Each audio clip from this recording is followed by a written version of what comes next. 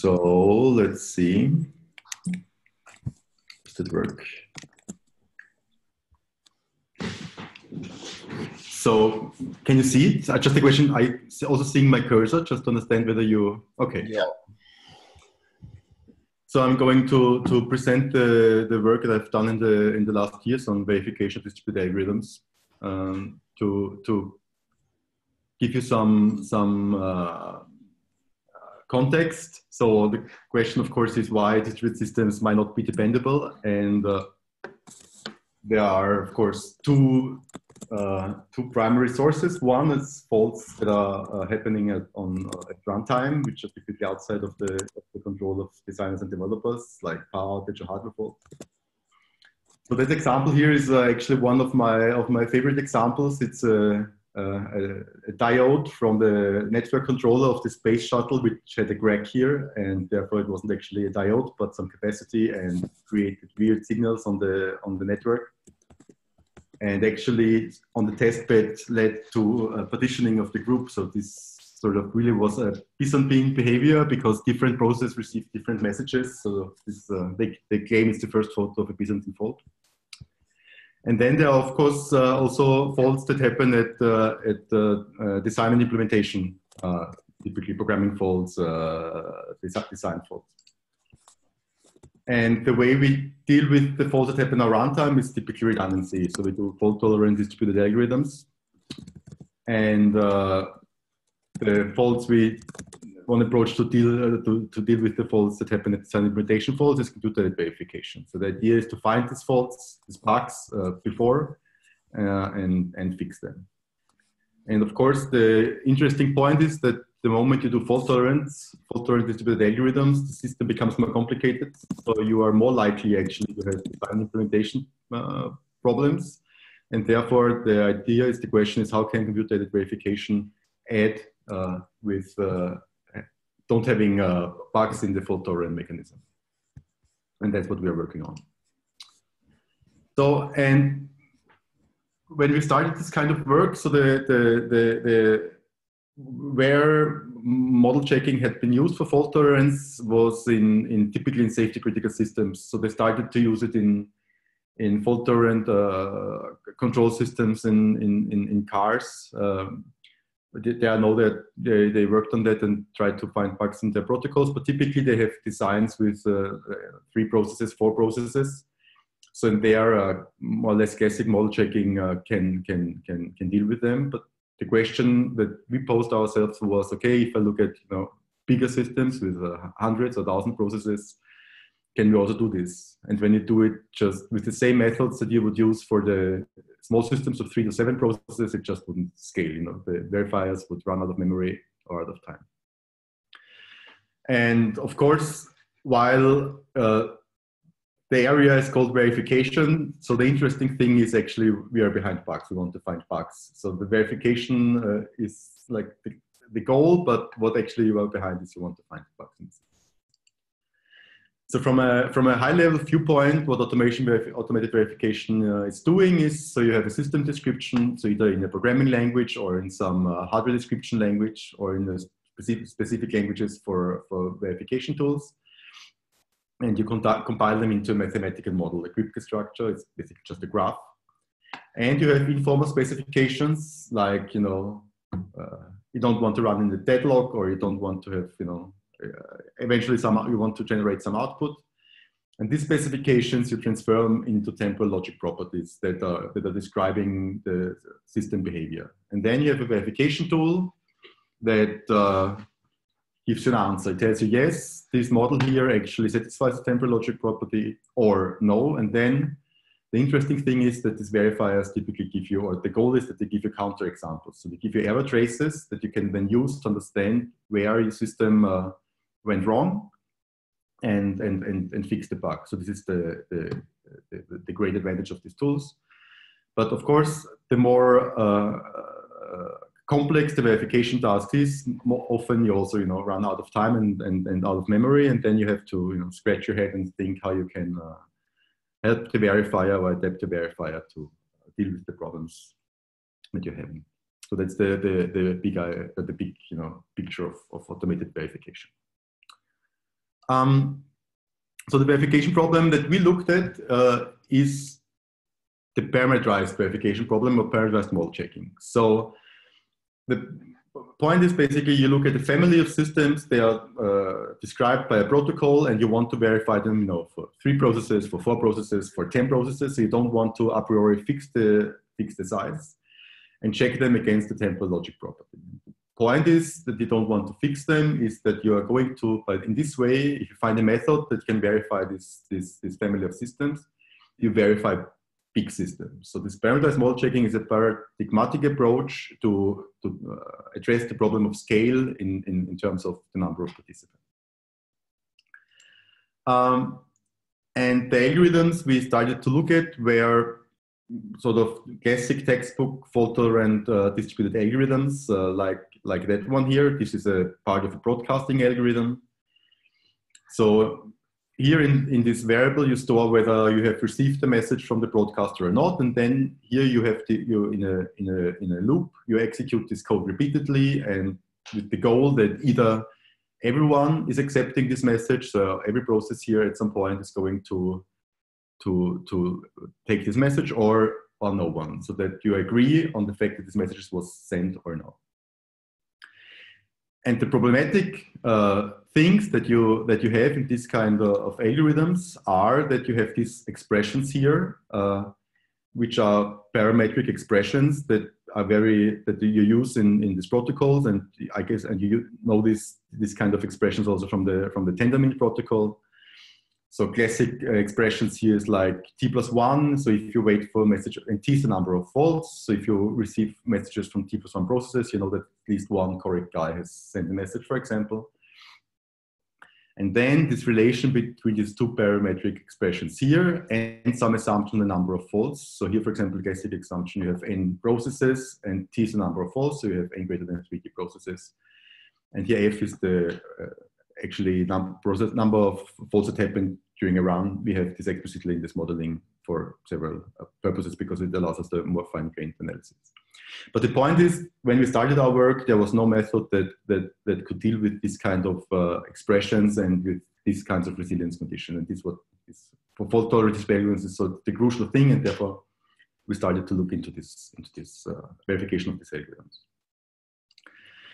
So, and since I talked about the formalization of specifications, so typically, at least in the literature on distributed algorithms, you find English phrases like this. So if, you know, all correct processes have initially this variable set to 0, then for all correct processes, accept should always remain 0. So if no one wants to accept a message, then no one will ever accept the message.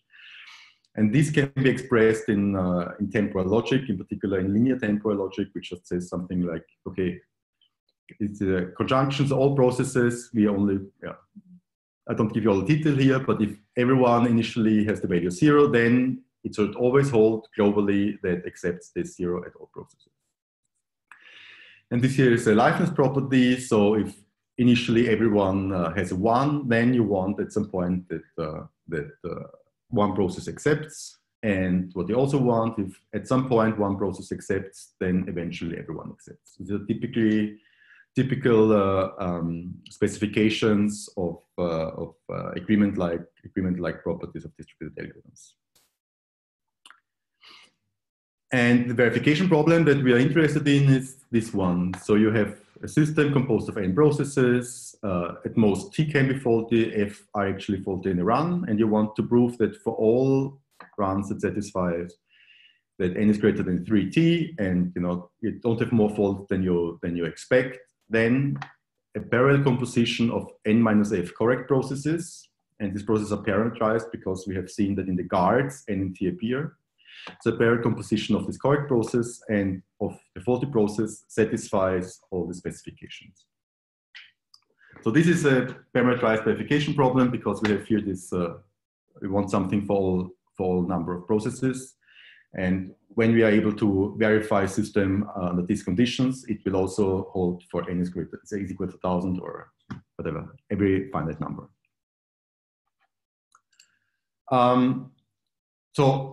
And theoretically, if if I'm allowed to write arbitrary specifications here, these things are undecidable, which means you cannot solve the problem if you allow all kinds of algorithms and all kinds of specifications.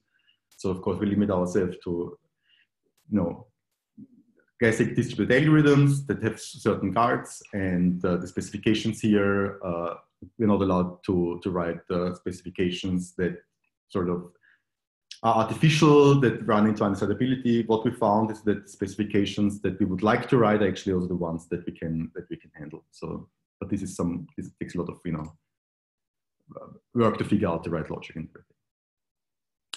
So, of course, the first question that we started with was how to actually make a formal model of this, because so we didn't start from implementations like you have in Tendermint, the running code, but we started to look at the protocols that come from the literature, and these are basically in English. So there's some pseudocode, but there's no semantics of that, and a lot of the assumptions about message exchange, how long it takes to take steps, everything is rather informal. So there is sort of a landscape of languages. So there are famous ones by Lamport, this TLA Plus, and the IO Automata by Nancy Lynch. They are very general frameworks. We can write a lot of algorithms and systems, but because they are so expressive, it's really hard to do something in a fully automated way. On the other hand, you have implementations that are, also very, very detailed compared to the pseudocode. There's, of course, much more detail that you have to add, for memory management, buffering the messages, and things like this.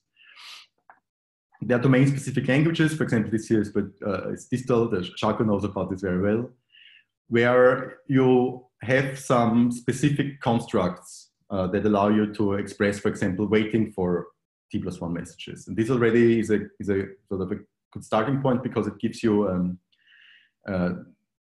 these languages are designed with something in mind. People wanted to express algorithms, so they restrict sort of waiting conditions in a specific way, and this can be of help.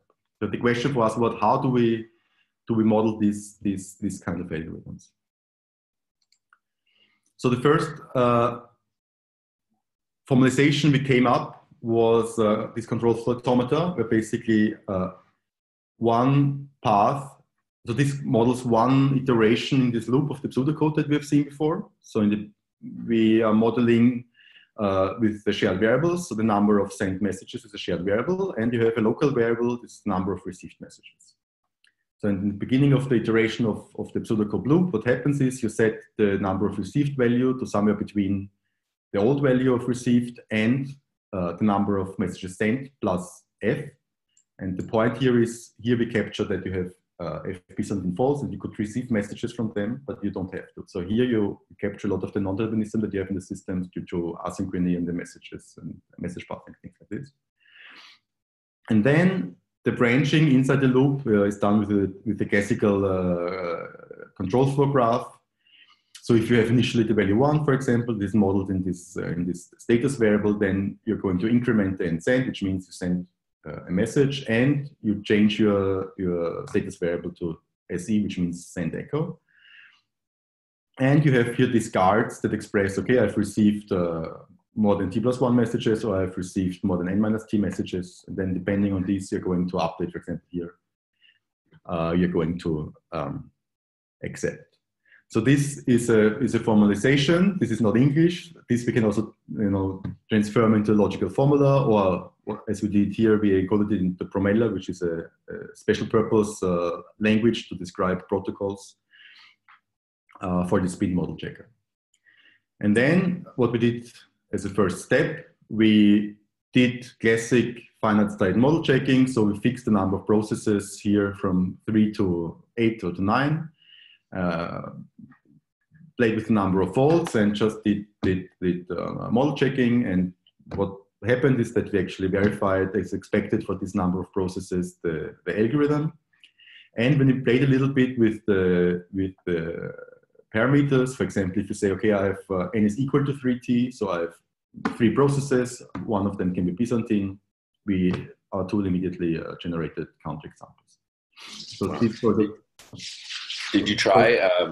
Did you try also like maybe changing something in the protocol and seeing if it like could it generate a counterexample for if the protocol was broken? Oh yes, definitely. I mean, if we change like the threshold guard, for example, right, it's immediately finds counterexamples. Yeah, super cool. Yeah. So that was the sort of the starting point. The question, of course, is how to verify these things in the parameterized setting. So in there, we came up with several techniques. The first one that we that we used was abstraction. So we had in this control flow automata these variables on the received messages. So instead of having these variables as integers, as real numbers, we computed over intervals. So we said, look, the algorithm doesn't care whether you receive 1 or t messages. What is interesting, did you receive t or did you receive t plus 1? Because this makes a difference in whether a guard is true or false. So it's an abstraction that works with parametric intervals. This was the first thing we did, and the second thing we did, which we explored, is that these algorithms don't really use the IDs. You just do counting basically at the sort of, if you look at the high level, you just count how many messages you've received. And when we make these two techniques to work, what we get is we get verification results in the parameterized case, both for safety and liveness. So what's interesting here, this red line here indicates the time and here the memory that you need to check it in the parameterized case. And what you see, this corresponds roughly to the verification of 7 processes. So you can verify these kind of algorithms for any number of processes with this abstraction method in the same time that you would do in the explicit state model checking with 7 processes. So what was the second technique? So the first one is instead of just counting the second one is basically, the first one is you abstract over ranges. Yeah. So you don't care if it's 2 or 3, you just care is it t or t plus 1? Yeah. And what is the second one here? So the second one is that you use symmetry. So for example, you have 3 different states. So this is one global state. You have one process in the red state, and these 2 processes are in a blue state. And this state is different, right? Because the first process here is blue and the second one is red. I see. And what you're doing is you just say they're the same. I just count. They're all the same. I see. I see. And then on top of this, you apply abstraction again. So instead of counting how many processes are in this state over integers, you count again over the same intervals. Yeah. Okay.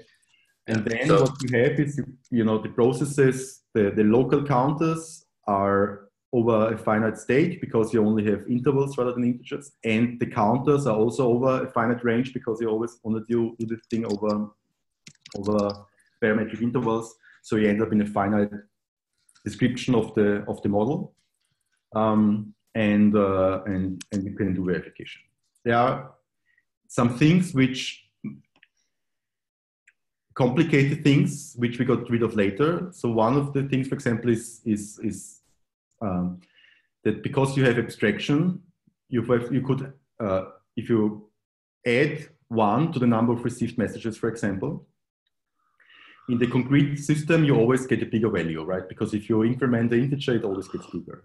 But if you make an increment here, this is sketched sort of here, you stay either in the same interval or you go to the next interval. Mm-hmm. And this creates some behavior that you infinitely often could increment a variable without jumping the interval. Yeah. This creates what we call spurious counterexamples. So there are counterexample traits in the abstract that don't correspond to a counterexample in the concrete. But these also we analyzed, our tool analyzes them automatically, does refinement, and we can get rid of that. But so how does this interval, how do you move between intervals if you're, if you're adding 1 and it's leaving you in the same state? How does it know when you actually have accumulated enough to go to the next state? So the point is that in principle, during the verification, you don't. But at some point, you are going to impose fairness constraints. So you're going to figure out that you cannot stay in an infinite loop You analyze it and you say, okay, there is no concrete system that allows you this behavior. And then you say, okay, if you are in a loop, you have to leave the loop eventually. And then you add this constraint to the abstract system to do the verification. Okay. So, but as I said, this luckily we got rid of with the method I'm going to describe next. And this one, the main point that we use there is reduction.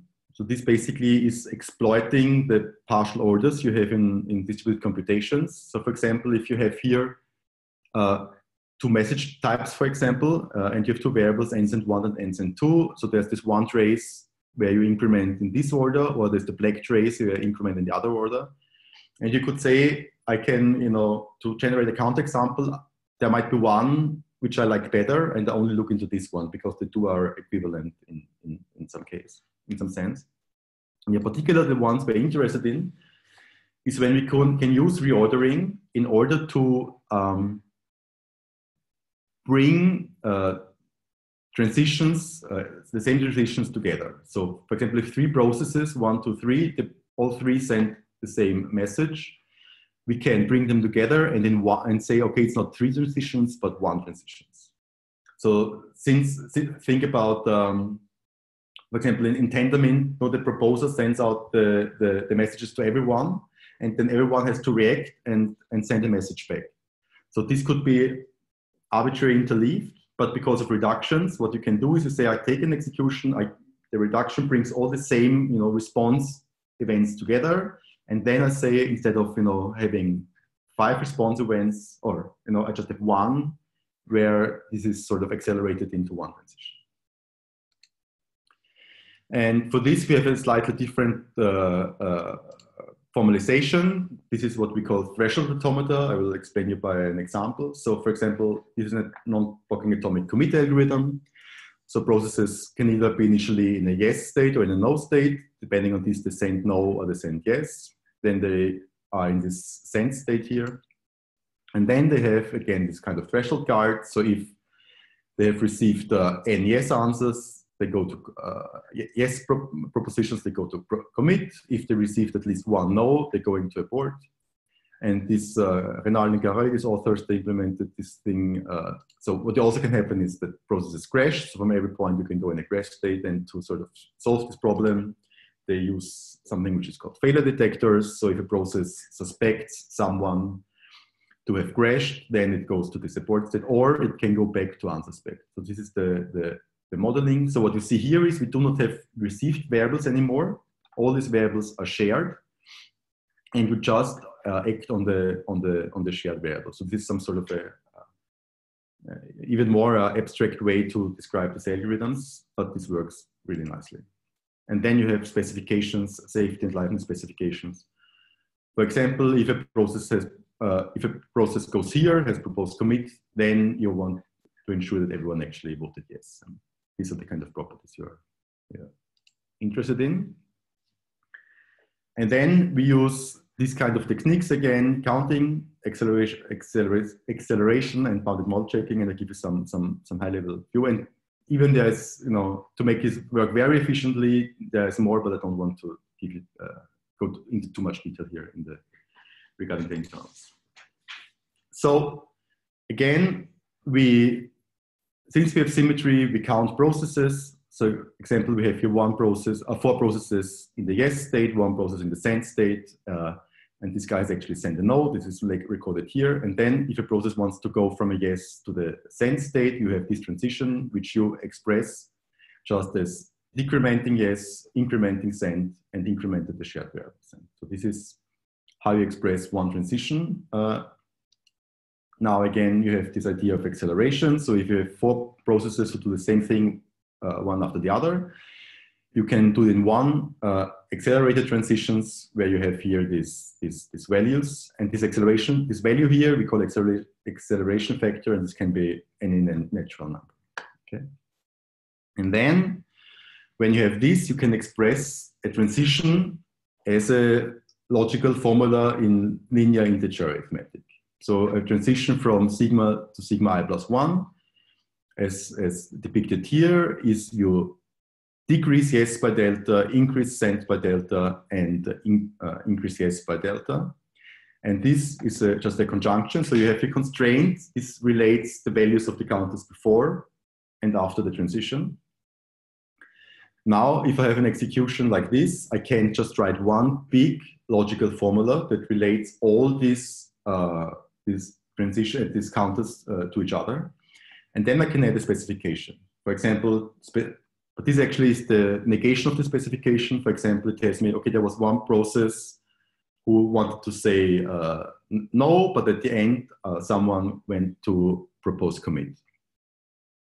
And then you ask and then you give this formula to the solver and ask the solver, are there evaluations of all these variables that satisfy this formula? And now if the solver says yes, what you get a precise description of a counterexample trace. You have all the counters and all the transitions that lead to a bad state, and then you can take it and analyze it. Or if the solver tells you no, then you know that this execution does not lead to a counterexample. This is what is called bounded model checking.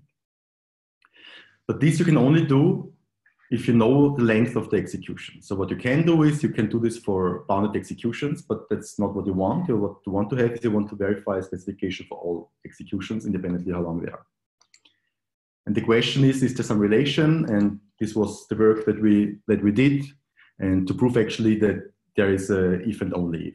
So if I can just analyze certain bounded executions, I'm going to get results for all executions. So you can verify the system by verifying bounded execution.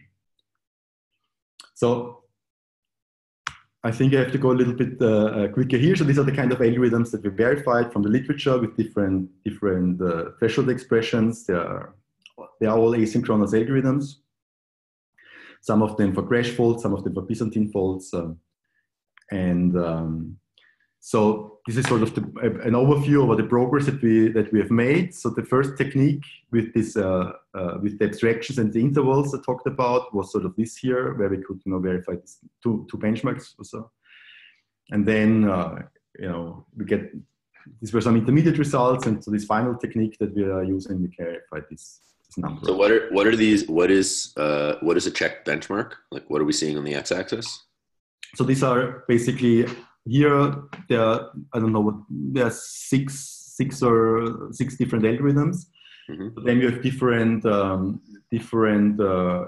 sometimes different cases about the resilience conditions and different safety properties. So this is basically number of specifications checked for the algorithms. I see. Across all the algorithms. Across all the algorithms, yeah. Yeah. Are they somehow ordered, or it's just kind of random? No, it's kind of random. I think it's just okay. Yeah. And yeah, that's the memory here. And so this was about reachability, so about safety of algorithms, which is sort of, you never reach a bad state, which is nice because every counterexample is a finite path. So you start with finite paths and you just have to show that, shorten them in some way.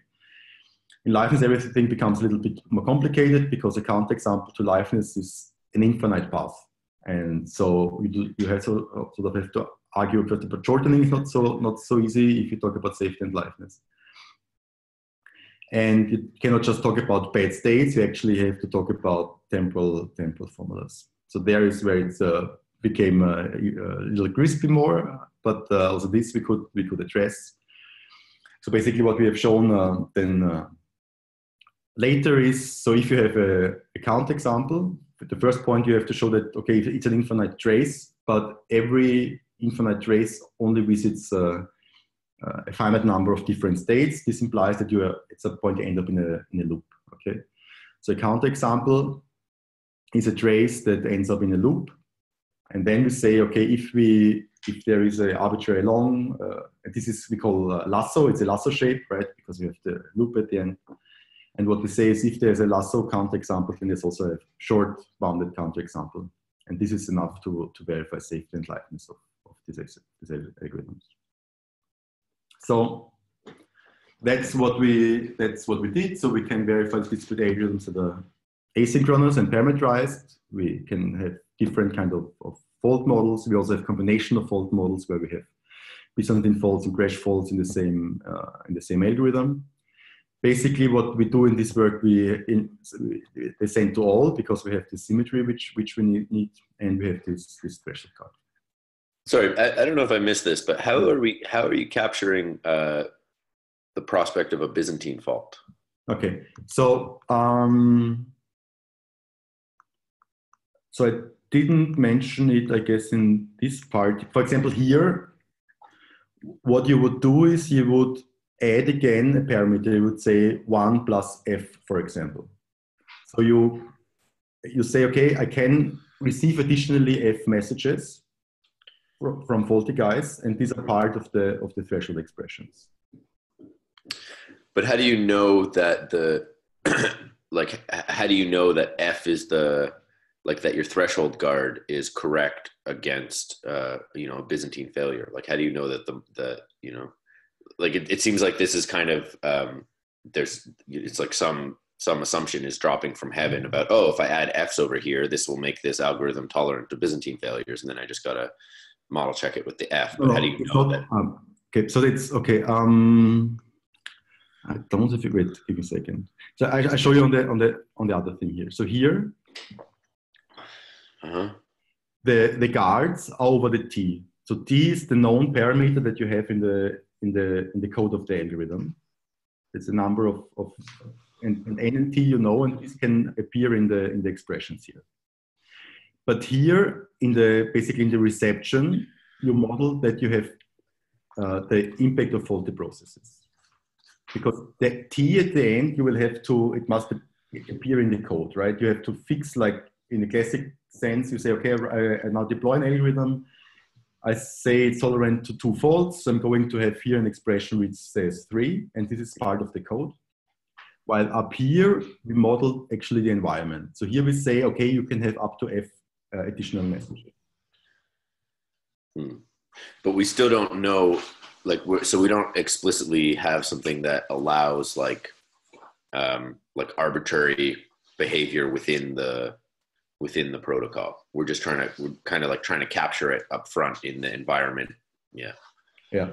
I mean, there's what you also could do is you could also explicitly model a Byzantine fault as also in an automaton like this, and it basically can send a message or not send a message. But at the end, it will just the impact they have on the correct guys will be the same, and you have to carry them in the verification explicitly. Right. But here, this sort of is more.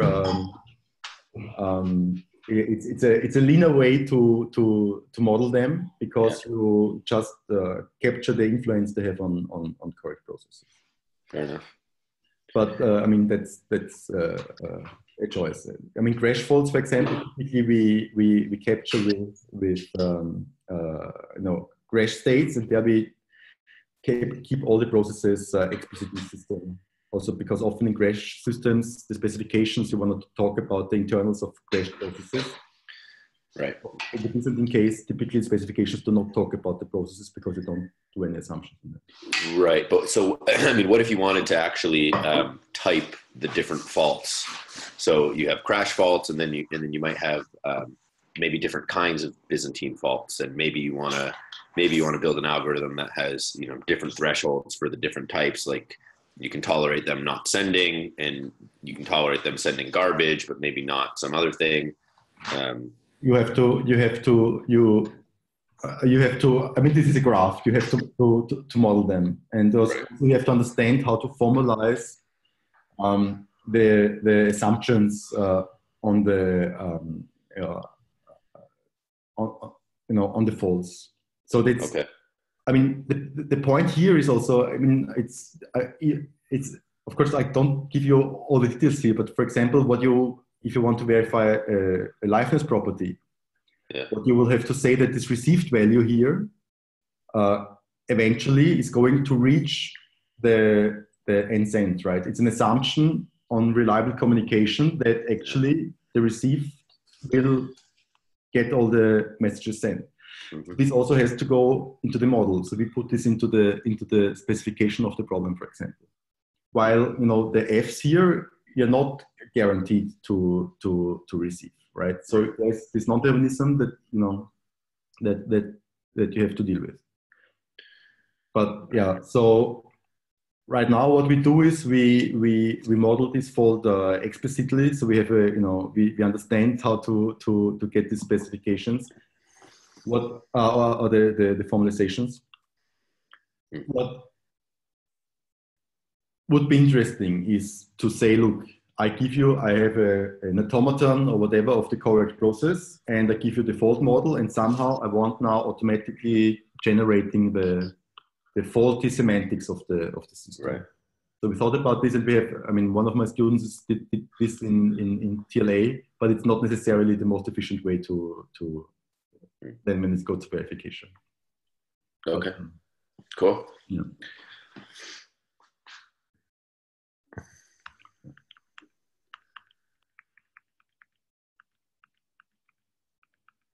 So this is what we can do. I would like to spend some time to talk about what is missing to verify implementations of systems and blockchains and Tendermint.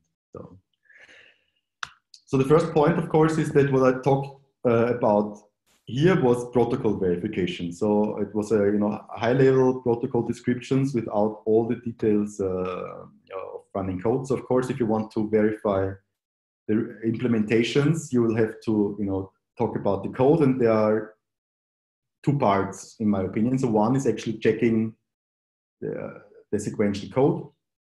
So there are classic things that one would be interested in, like checking that insertions never is or assertions are always hold, or that you don't have infinite loops and things like this. And these are more or less classic verification methods for sequential code. So, but the point would need to be done is to formalize what we expect of the code, and then see whether we can do something with the existing methods.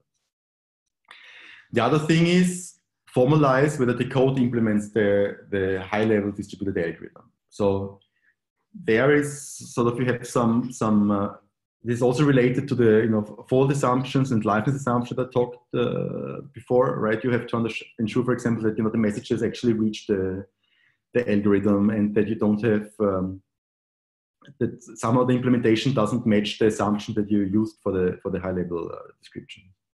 So, but I think all these kind of questions, what we need to do is to sit down, understand how to formalize them, and try to see which existing method verification tool we can use.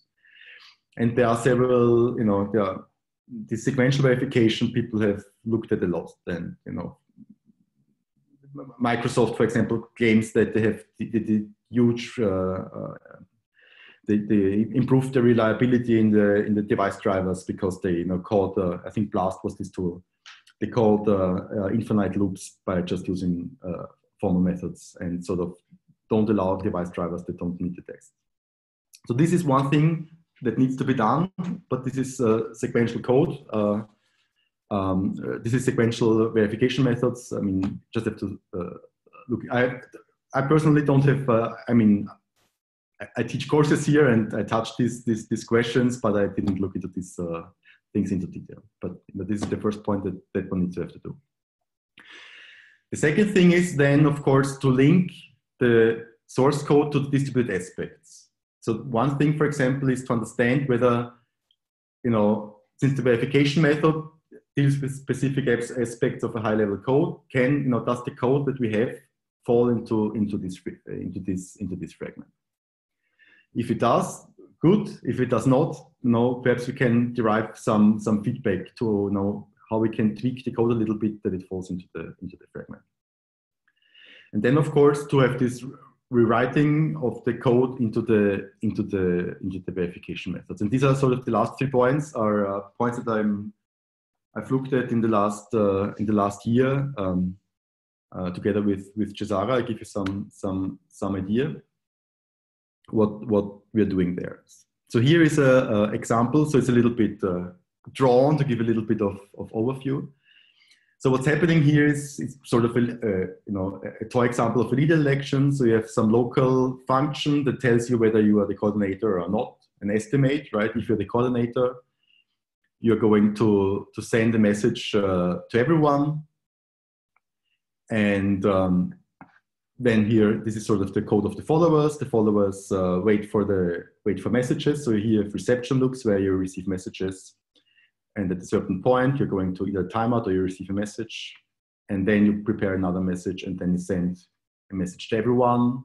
And then you wait whether you have received from a majority. And if now you've received from a majority and the whole thing is the same leader, then they're going to accept it. So that's just an example of sort of parts of, what you find in distributed protocols when you have to, the old leader crashes and you have to find a new one. So our idea is basically to match this asynchronous code onto a synchronous system. And the interesting observation is that in this kind of algorithms, you throw away old messages.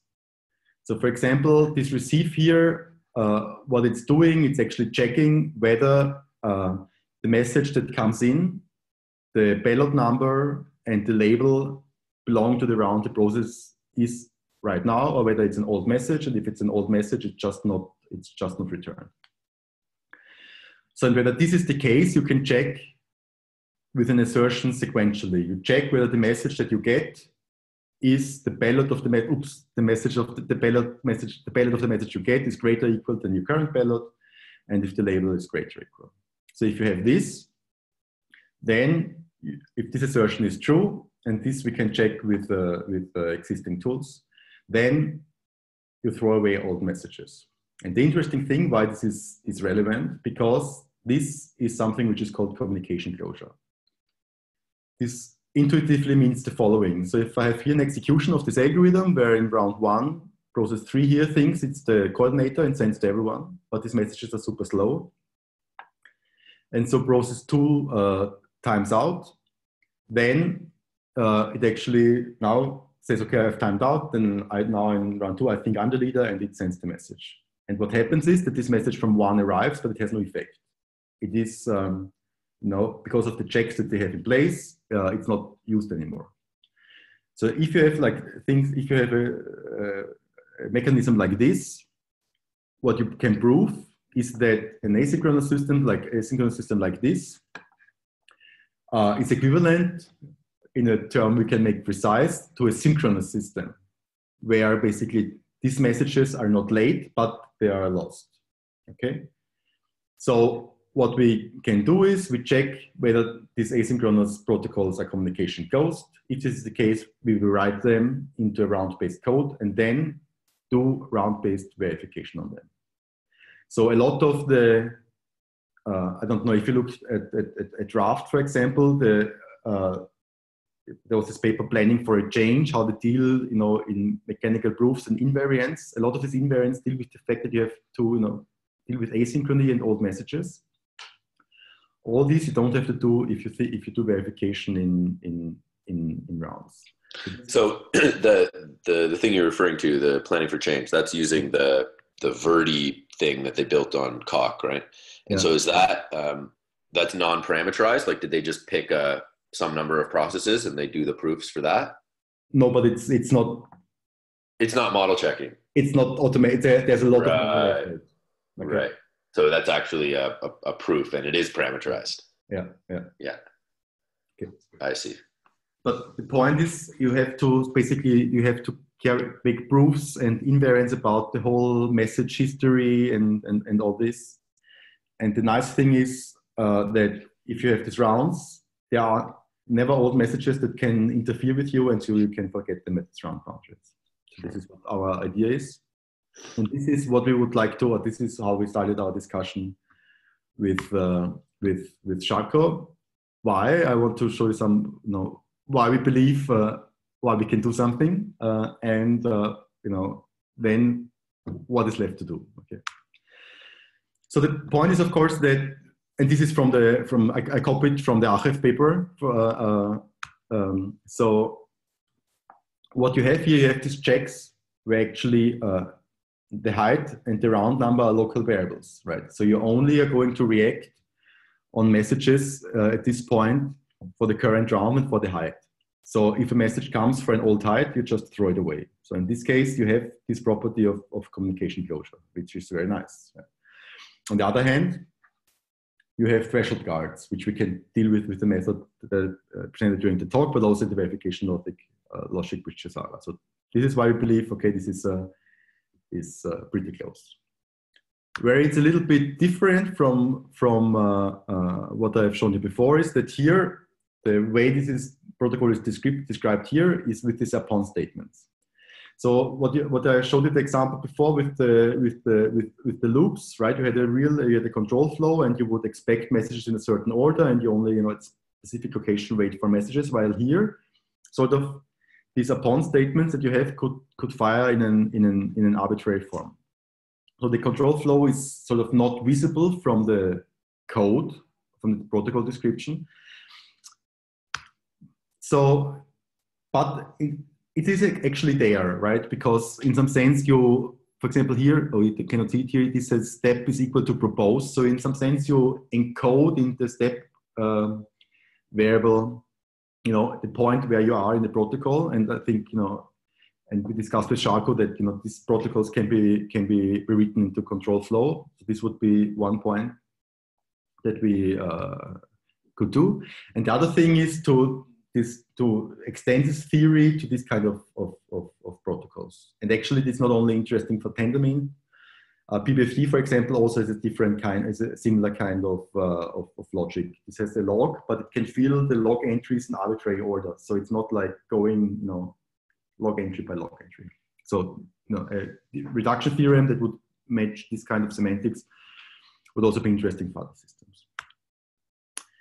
The other thing, which is a little bit also a pain, is that here this message is actually old, right? You have here VR, which is a round from the past.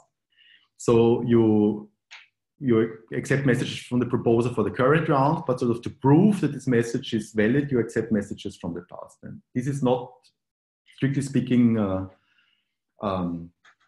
fitting into the communication closure where we said we have to throw away old messages, right? Because this could, start of being unblocked, and then later these old messages come, and then this guard becomes blocked. So there, I think Sharko has some ideas to address this and to simplify the algorithm that they don't have this. Or the other thing is to have, again, a different reduction theorem for this kind of communication. And it's actually not so bad, because this is not, these messages cannot be arbitrary old. So there are some things we can do. So there's and for this kind of reduction theorems, I think we have very clear ideas. It's not so far away. Okay. Of course, where it's a little bit tricky is this threshold guard here. Actually, it's not really a threshold guard if you look at the real system, because this talks about voting power. So, which is in some sense a mixture of processes of actually different components in the system, and data which tells you how many votes a process has. So making this precise and understanding whether this has influence on the verification methods, I think is we should have a look at. And also in some sense it has influence on the specifications in some sense, because the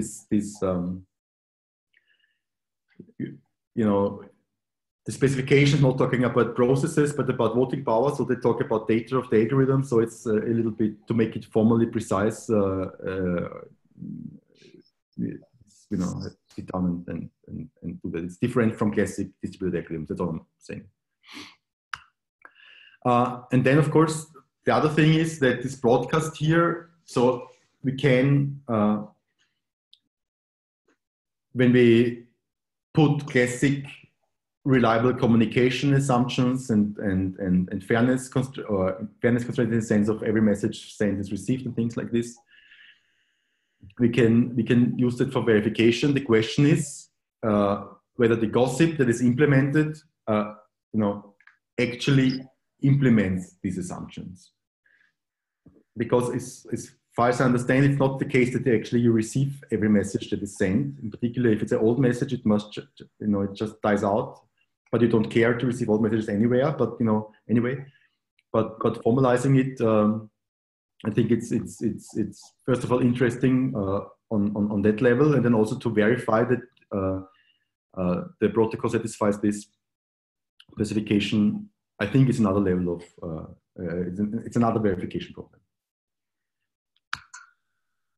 So yeah, some sort of just to wrap up. So what we did is in verification, the features of distributed algorithms that are challenging for verification, I've sketched here. So message passing and fault tolerance, we can deal very nicely. So where it becomes a little bit complicated is classic partial synchrony assumptions. There we have to see,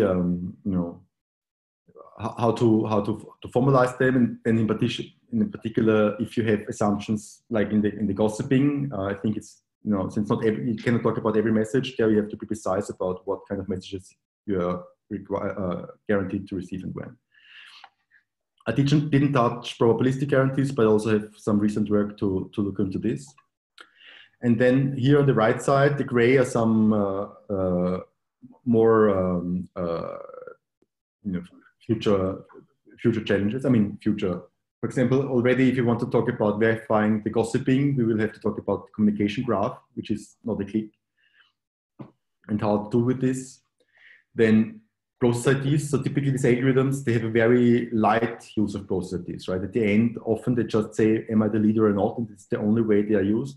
Whether you use process IDs more precisely for computing, then you have to think about different things. And signature and data structures, yeah. So yeah, but this is I think I will stop there. I talked too long anyway. Sorry.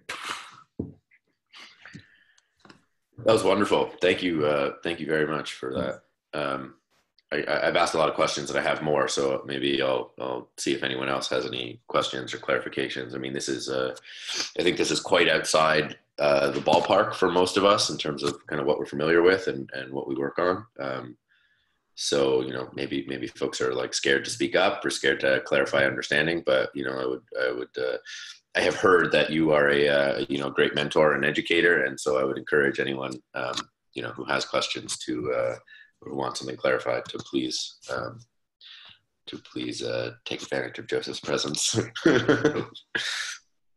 Just one comment regarding this slow messages, just to illustrate how we can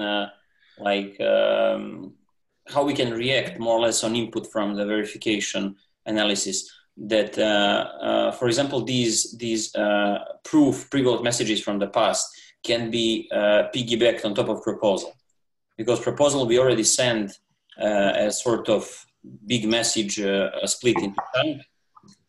And so adding 2f+1 pre-votes might not be a too big overhead.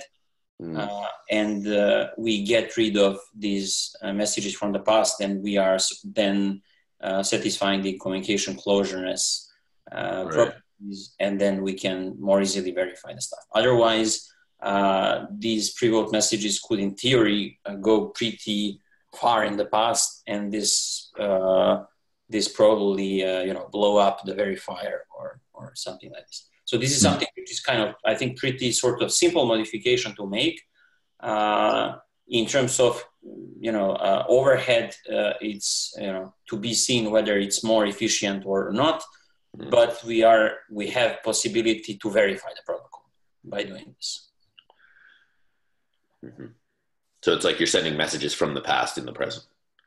Yeah, but in that case, then this message will not be really treated as a message from the past, but it will part of the global state, like a proof, like a polka for your part of your valid value and valid round. And so it's kind of your local state, and then you send this. So it's not anymore message from the past. Right. So it does not necessarily mean that the changes we need to make are like super, complex or hard. Rewriting the Tendermint in a control flow was not very complex exercise. I already did this. and it's actually surprisingly even more short and even more concise.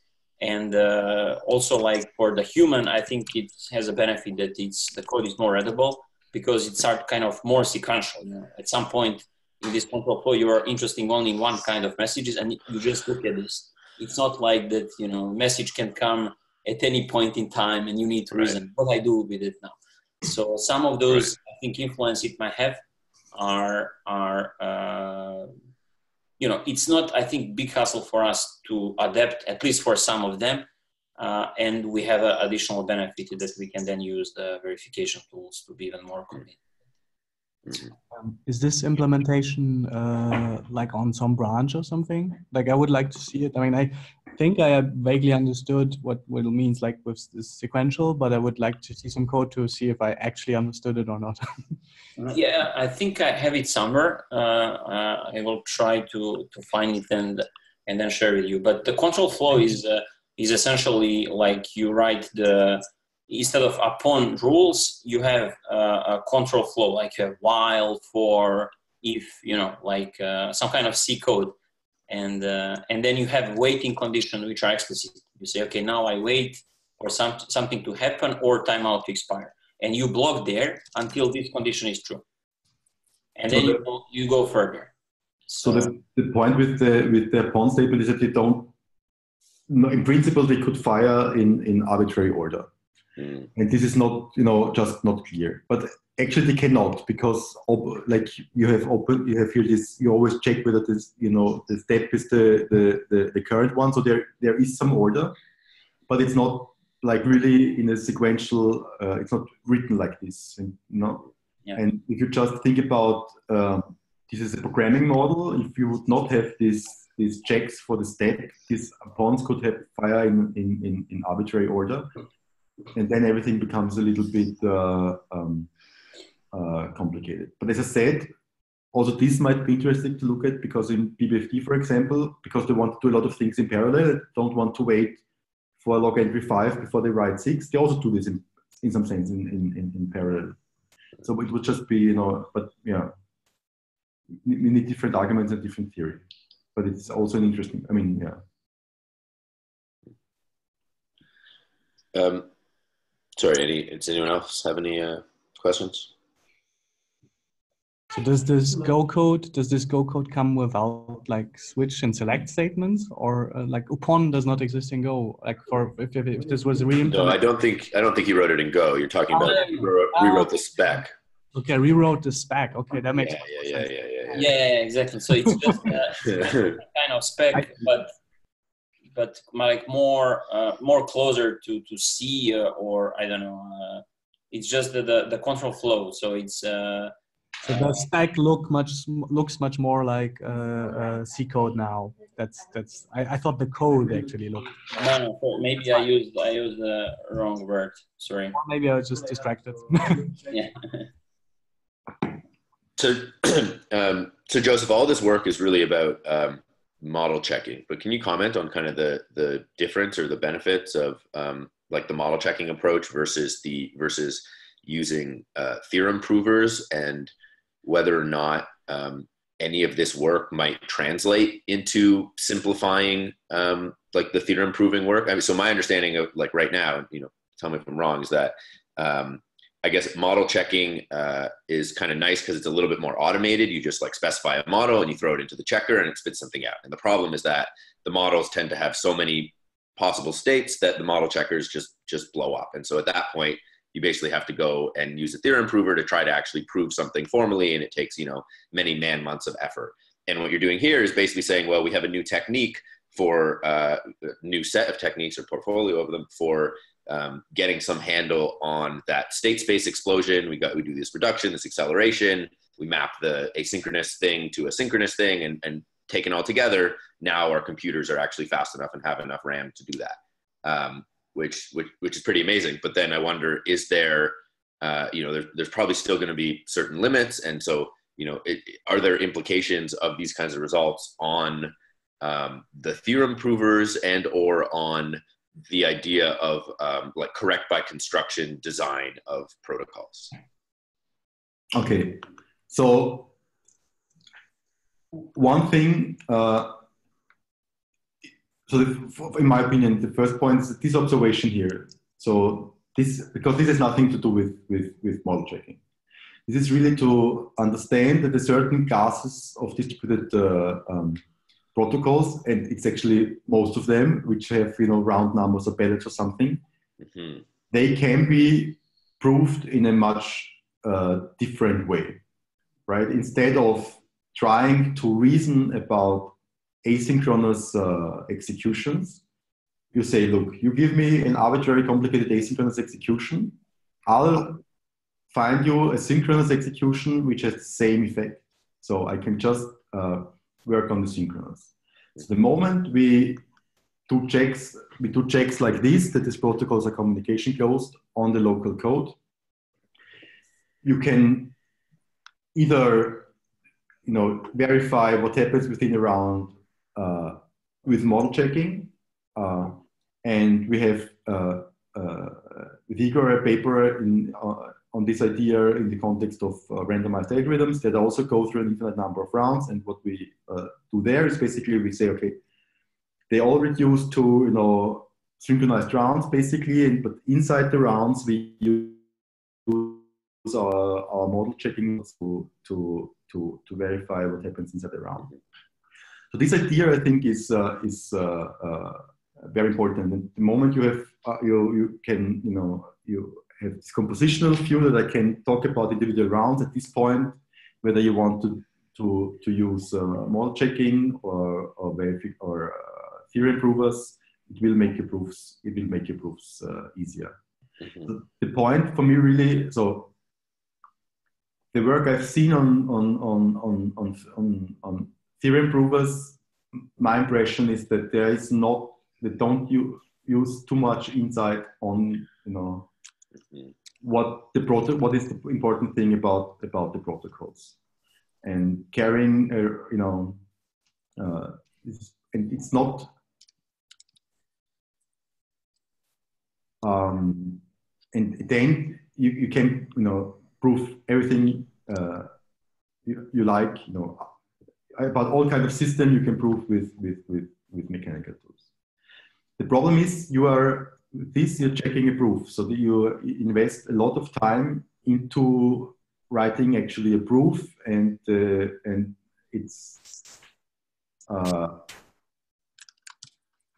very comparable to write mathematical proofs on paper, right? The only thing is that then you can be checked by a tool, but you have to write the theorems, you have to write the lemmas, and the moment you change little things in the protocol, everything can fall apart. This is sort of from the term of reusing it. It's really a problem. Okay, that's my view. And yeah. Yeah. Somehow the other thing is if you have a bug in the system. If you have a what? A bug. Yeah. If there's something in the protocol, it's I mean, it's you sort of find it by staring into it, right? You try to write a proof, and when you're not manage to write a proof, at some point you will perhaps understand that there is a bug. While sort of if we have an automated method and a good idea how to use it, the tool might will give you the counterexample. It's sort of the main difference. Mm-hmm. So this async to sync mapping, which seems to apply to the vast majority, if not almost all, academic consensus protocols, would make the life of the prover easier. Yeah. Yeah. Right. Essentially, it really dives into the internals of the algorithms and trying to understand what is kind of essential and what is not. And you just focus on the essential part and you ignore the others. Mm-hmm. And so also the additional benefit that the logic is sequential and also humans, we as a human are more get used to sequential logic than like some kind of concurrent one. And also, apparently, computers are much better in reasoning about this. So it strikes me that actually the only protocol I can think of off the top of my head that wouldn't satisfy this communication closed thing is Casper. But are there others? Like, are there any protocols that are out there that are popular or that have any kind of standing that don't fit into this? I mean, in the Byzantine case, this idea of that you also have in Tendermint of this sending this, if you don't use digital signatures, so sending these proofs. Right. This you find in the literature. So whether this, here this VR can be arbitrary. In the past, there are some protocols, some theoretical protocols where they only go back 1 or 2 rounds or so. Right. But somehow in the Byzantine case, there is a point that you can exploit that, right? So you make progress based on a message from a faulty guy, and then later you learn more information. Actually, there was a message also from a correct guy. Correct. Yeah. In the Binance case, it seems you are not able to exploit this, and therefore, in the Binance case, just crashes and omission, all protocols I'm aware of are communication code, but I don't know this Casper what this is doing. Yeah, so Casper's Byzantine fault tolerant, but it's the research effort from the Ethereum Foundation to basically build a BFT protocol that's correct by construction. So there's no rounds, and the state of any node is really just the set of votes that it's received, and each vote needs to have a justification, which is basically a pointer to a previous. They're not really sets; they're actually graphs. So each vote has to be justified by pointing to like a graph of previous votes that justify having voted for that thing. Kind of similar to this is like a somewhat simplified version of that kind of justification, what we have here with the pre-votes and the VR. But so Casper kind of just generalizes that, and they actually removed the thresholds from the protocol, or at least that's part of their goal, is to remove the threshold guards from the protocol and push them onto the client. Which is kind of an interesting development in when you're trying to prove safety and stuff. But anyways, that's a bit of an aside. Because you mentioned correct by constructions, I just want to mention we had one application where actually we compute the threshold guards. So we basically give the tool the threshold guards as symbols, right? Where these numbers 2 would just be a variable, right? And 1 would also be a variable, and then we have a method to automatically generate the threshold guards from the specification and the skeleton of the code. That's quite nice work. I also liked it. But yeah, that's cool. Yeah. Okay. Any other questions from anyone? We should probably wrap up because we've gone a little late. If not, thank you very much, Joseph. This was super interesting, at least for me, hopefully for the rest of the team. Yeah, that's great.